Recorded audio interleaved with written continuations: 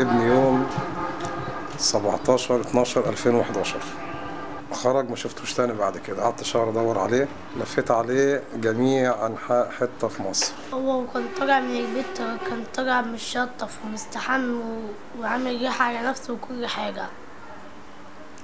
بعد كده اول ما طلع قلت له رايح فين يا احمد؟ قال لي رايح في المشوار. رايح فين؟ قلت له قال لي رايح في المشوار. قلت له طب اجي معاك؟ قال لي فالمهم بعد شهر لقيته بالمنظر ده في المشرحة، في مشرحة زينهم، ولقيته صدفة رغم ان رحت المشرحة اكتر من مرة وانكروا مني. وفي النهاية في واد هناك صعب عليه تقريبا فدلنا عليه. خلاص واخده بعض وماشي انا وام عنتر، راح منده عليا تاني. اما نده علي قال لي طب هات الصورة تاني كده، هو ابنك ابيضاني حد. راح قال لي طب استني، راح داخل راح جايب لي الترنج بتاع ابني من جوه. يا رب ما توري حد اللي انا شفته. جاب لي الترنج بتاع ابني من جوه ورحت ماسكه في الترنج.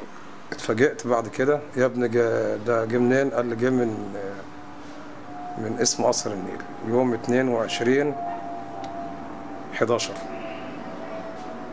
يوم 22/12/2011. قال لي يعني بقاله هنا بالظبط 22 يوم كده. الكلام ده كان يوم 15/1/2012 اللي انا لقيته فيه. شوهوه عشان ما اعرفوش. عشان ده الجريمه بتاعتي. ده دليل واضح ان ايه، 4 مرات اسال عليه وينكروا مني.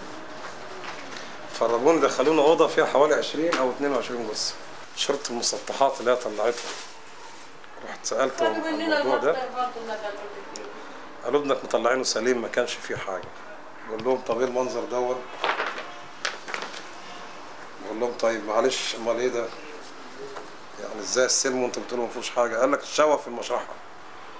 فرجعت قلت له طيب وبعدين يعني؟ قال لي لا انت بص، محضر اثبات حاله هيبين لك، وادفن ابنك عشان بيتعذب بقاله 22 يوم، وبعد كده ايه هجيب لك حقك، والتقرير هو اللي هيأكد حقك كمان، هيطلع بعد شهر او في خلال شهر. بنفس اللفظ كده قال لي اروح من ربنا فين؟ فطبعا انا دفنت ابني وسمعت كلامه، وبقالي النهارده 12 شهر دايخ معاهم عشان اوصل لدليل ابني مش عارف. فاللي عمل كده في ابني يتحاسب. وانا رحت له، انا عايزه نبعت رساله للدكتور محمد مرسي. انا رحت وقابلتي وقال لي حق الشهداء في رقبتي وانا هنتصل عليكم، ولا حد اتصل عليني.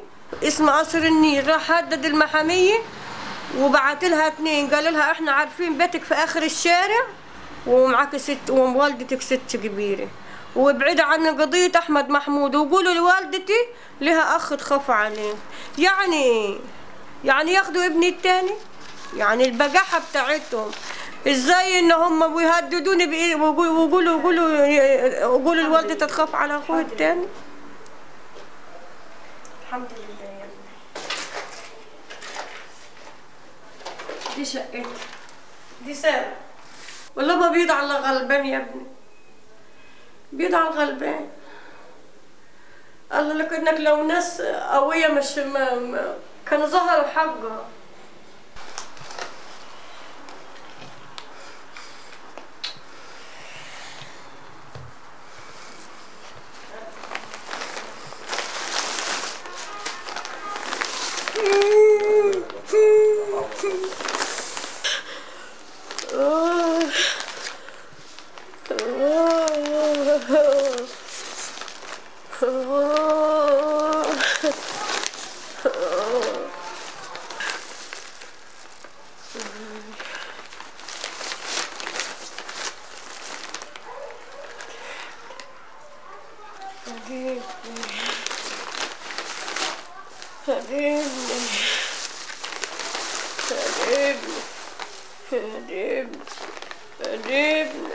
وانا والله العظيم هسيب حق اخويا حتى لو روحي طلعت، حتى لو في مين، حق الشهداء.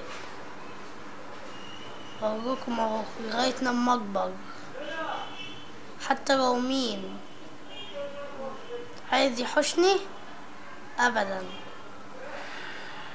مش هستنى لغايه لما اخد حق اخويا.